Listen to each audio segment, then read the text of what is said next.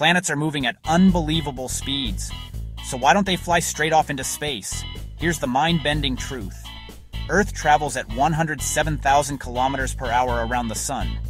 Yet it never escapes. What force keeps it locked in place? It's all a cosmic dance between gravity and motion. The sun's gravity pulls planets inward, constantly trying to drag them closer. But each planet is also moving sideways at tremendous speeds. This sideways motion tries to fling them outward into space. Orbit happens when these forces perfectly balance. The planet is always falling toward the sun, but moving fast enough to miss it every single time. Here's the twist.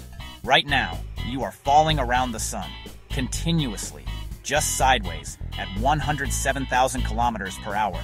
So, planets don't float. They fall forever. And that's the secret behind orbits. Follow InfoByteLab for more mind-bending science.